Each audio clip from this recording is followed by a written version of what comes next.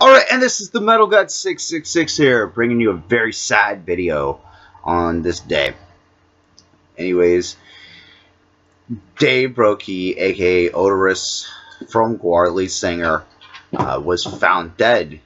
You know, it really fucking sucks. And what's more fucked up is that I had just seen Gwar a few weeks back. Here's my taker for the show. As it focuses, there you go. Gwar. That was his first time playing in Tokyo. They played a few other nights, I think, before that here in Japan. But fucking sucks. My condolences go out to his family, his friends, everybody. Gwar didn't just stay in the realm of metal. They've gone in many other realms as well.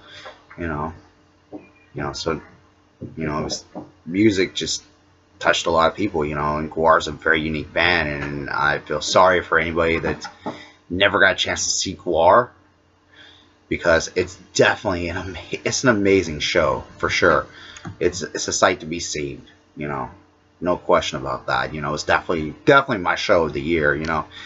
Even before this, I was like, damn, this is a fucking badass show. After fucking, I just seen Testament the night before that. They played with two other bands. It was a fucking amazing show. I moshed my ass off. Got home, had absolutely no fucking sleep. Went to work, then after work, went to see Gwar. And it was an amazing show. I got in the pits again, got covered in blood, and and who knows what else. It was an amazing show. Gwar was an amazing band to see live, and unfortunately, like I said, it's sad that that was his first and last show playing in Tokyo. It really fucking sucks.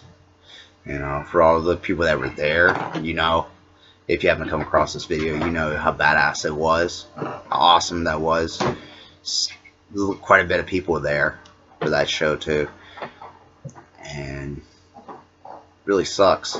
I don't know if Gwar's gonna move on after this. I'm not sure. I will not be mad in any way, shape, form, or fashion if they decide to call it quits. I wouldn't, And if they decide to move on, then, well, Gwar will not be the same. Especially not with his, I guess, unique vocal styling. It won't be the same. So, anyways, like I said, my condolences go out to his friends and family for Gwar. And that one's for you. What else can I say?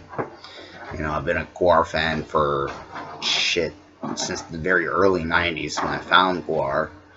Actually, through Beavis and Butthead, I found Gwar,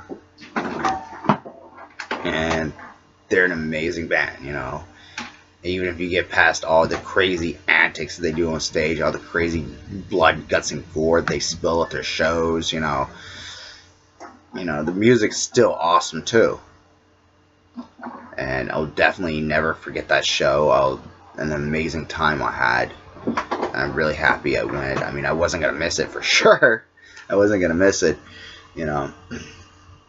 But it was a cool show. And Gwar's an amazing band, so what can I say? But rest in peace. And I'm out.